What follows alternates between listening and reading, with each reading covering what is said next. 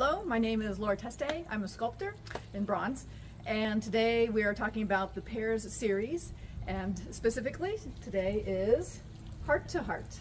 This statue was the fourth of the fourth series of Pairs, and it was by far the most complicated as far as human interaction. So there's two things I want to talk about. One is the form of this, and one is kind of the intent behind this. The intent behind this is, if you see these two figures, before I even say anything, I want you to think about what is she telling her, and what advice is she giving her. So when I asked some other folks, one said she's telling her he's not worth it. I think that she's telling her, the two of them are telling, it's, you know, we're just winging it.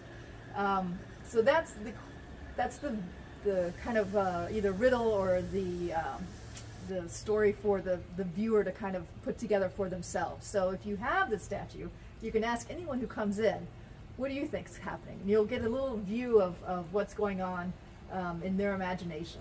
So structurally, this is all about composition on this particular one. There's two figures, and the question is, how do you make this visually really interesting?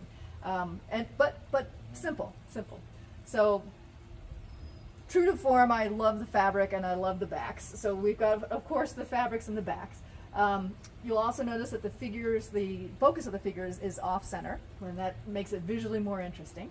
As well as you can see that actually the legs are leading up towards that focal point between the two, as well as the arm. If you look at this a different direction, maybe this way with the camera, but you can see that all these angles, even here, coming back in, and even here, with her angle up here, it's all pointing towards this very tight focal point between the two figures.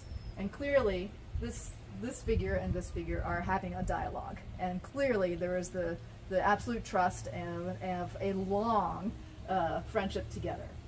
So, just to finish up, I'll give you, I'm not gonna read the whole thing, but of course, I love the poem. And this is the poem. I'll just give you two verses of this. So one is, my heart loves your incorrigible mess. Not briefly, but always, I'm giving it. You'll figure it out, but must first say yes. Life belongs to those who are living it. There's a power for us in not knowing. Flubbing words, we're still singing it. Sweet life, I don't know where we're going, but as wild birds, we are winging it. Thank you very much, and I hope you enjoy Heart to Heart.